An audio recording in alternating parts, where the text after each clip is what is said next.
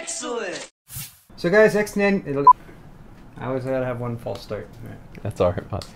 So X99 has just launched, Haswell-E has just launched, and if you're watching this video, then you're probably interested in finding out more information. To that end, I have a special guest here. It's JJ from ASUS. How you doing, JJ? I'm doing all right, man. Thank you for asking. Fantastic. Thank you so much for being here. I also want to say a big thank you to Jay, as of Jay's 2 cents, because if you haven't noticed, I'm not in my usual location. We're actually at Jay's house, so thanks, Jay.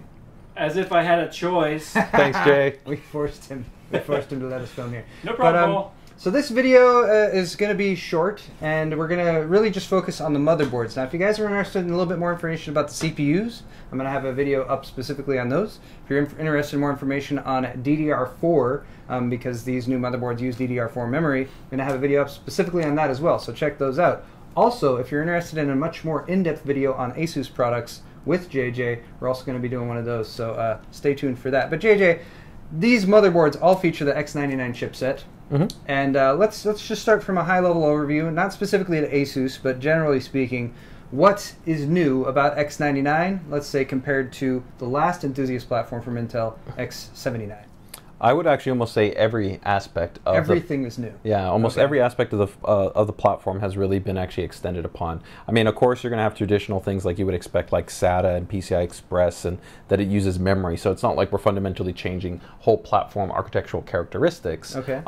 But as a whole, in terms of the kind of key specifications that a lot of users might be interested in, all of those things have pretty much been evolved and upgraded to either at least be parity with Z97, or even actually be superior in some ways to that. So if we take a look at it from the number of PCI Express lanes that the platform has to offer, which, you know, an enthusiast platform, that's really important. You know, how many cards can you populate? How many can you actively run at one time? You know, how many devices that are on the motherboard as a whole can essentially be run actively. That's all enabled by PCI Express lanes. Okay. So with this platform, you know, you're talking at a minimum 28 to 40 PCI Express lanes that the motherboard can support depending on the CPU. All right. So that's a big upgrade. So lots of add-on cards? Correct, but that's also a change from X79. X79, all the CPUs had actually the same exact PCI Express lane count, but this platform, it's a little bit different. And how that affects you on the kind of the motherboard side or the chipset side is that the layouts might be a little bit different, depending on that. So that's something you kind of consider between the CPU and the board that you're going to be getting. Outside of that, storage has gone ahead and been, I think, really beefed up for this platform. That was going to be my next question. So we have excellent storage options. Not only do we have more SATA connectivity, but we also have some next generation storage. Yeah, and pretty much the way I look at it is just about every storage connection that you could want exist on the boards. Okay. So you've got everything from an extensive complement of SATA 6G connectivity to M.2 specification support, PCI Express support built into the chipset with what's called the RST driver or the option ROM that's part of the serial ATA and the PCH.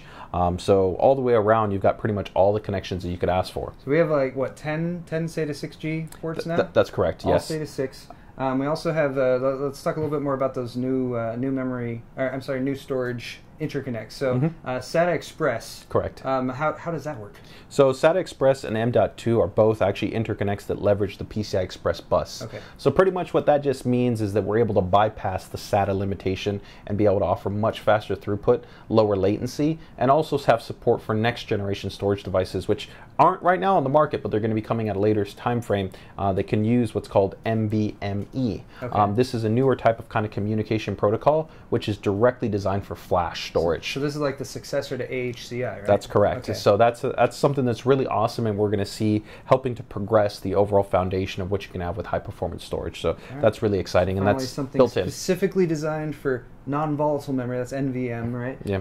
And not necessarily held back by some of the stuff that mechanical hard drives. Yeah, the AHCI protocol, it's been around actually for a very, very long time, since the advent of the original SATA spec. So overall time to progress and move towards something that can really take advantage of the flash performance that is currently offered on, you know, all these different types of storage devices, whether they're SSDs or M.2 based devices or PCI Express based SSDs.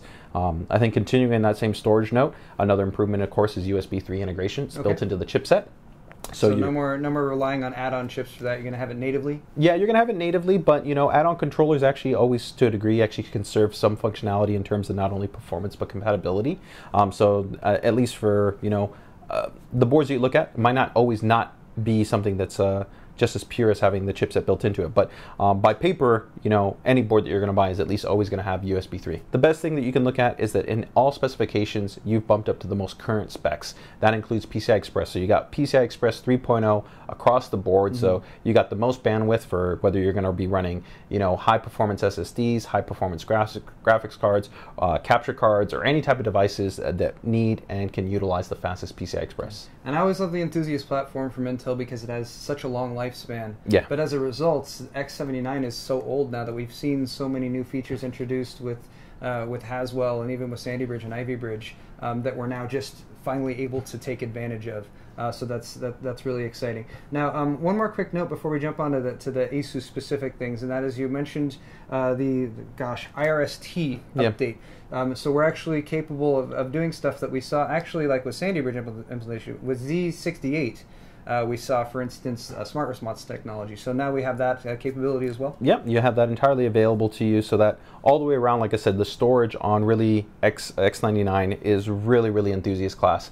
About everything you could possibly want to do is available to you there. And then, of course, you know, one of the last touchstone points is that DDR4 inclusion also helps to really complement storage in a lot of interesting ways because, you know, with the densities and the frequency and the bandwidth that's available, you know, RAM caches and RAM disks and things along those lines get really interesting and really exciting. Excellent. Now, what we've been talking about thus far kind of applies to pretty much any X99 board that you might be looking at, but JJ's from ASUS, and ASUS, you guys take some pride in the kind of special sauce that you drop into these boards. So right now in front of us, we have three boards that are going to either be available at launch for X99 or soon thereafter. So we have the X99 Deluxe over here, which is kind of the mainstream board, white and black. In here we got the X99 WS workstation board, which Jay has been drooling over pretty much all day today. Not that I haven't as well. And then of course we have the R5E, the Rampage 5 Extreme over here for you ROG lovers. Now, what sort of special things that you wouldn't necessarily find on other X99 boards has ASUS dropped into, say, any one of these boards? What are your favorites? You know, that's really hard to say. As always, you know, we put in a huge amount of design work in terms of special features and functionality. But one really exciting one is going to be a specialized hardware design implementation relative to what we're able to do when we really aggressively push the CPU and the memory. Okay. So it's a really special design implementation that we've got on all these boards that I'll be interested to see if people can actually figure out on what we're able to do to allow us to actually have some really impressive cache ratio performance and DRAM clocking. That was very mysterious. So you're saying that when we have the overclocking, the inevitable overclocking competitions with X99, you think ASUS is going to have some top tier performance? I think our track record speaks for itself. So. Excellent, excellent. All right, let's move on to something else. What else do you have on there? So for us, I think we take you know, bigger pride in, you know, the class of the fan controls. For one is of course always a big point. We've got that built in to the motherboards and enabling, you know, a level of control across every single fan header, being able to have that DC and PWM output control. Being able to map to multiple temperature input sources is extremely impressive. Even Thunderbolt, right? None of these boards have natively Thunderbolt. On X79, I know a lot of guys that were doing content creation were like, wow, I would love to have Thunderbolt on there, right? But now every single one of these boards has support for our Thunderbolt 2 EX expansion card. So you can go ahead and drop it in there and you can be rocking and rolling with that fastest I/O connection. And we're going to wrap this video up now, but you can pretty much say that if you're familiar with the special ASUS features from the mainstream platform that we've seen with Z97, as well as even with Z87 and those boards that have come out. If you look at the segmentation, so for instance, 5-way optimization is available on the Deluxe as well as the Workstation. Yep. A lot of the ROG features specific to like extreme high-level overclocking, that sort of thing, you're going to find those here. Stuff that you were looking for in the Enthusiast platform for the past 4 or 5 years.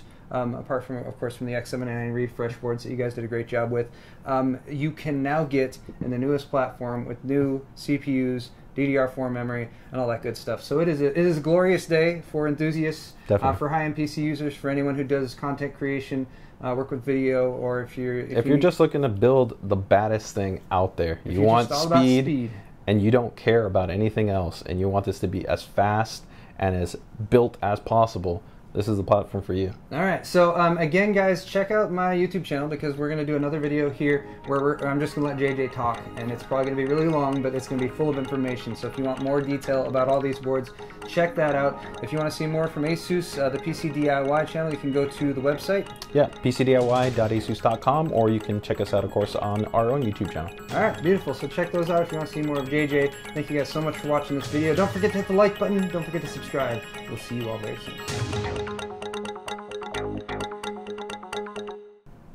Goodbye.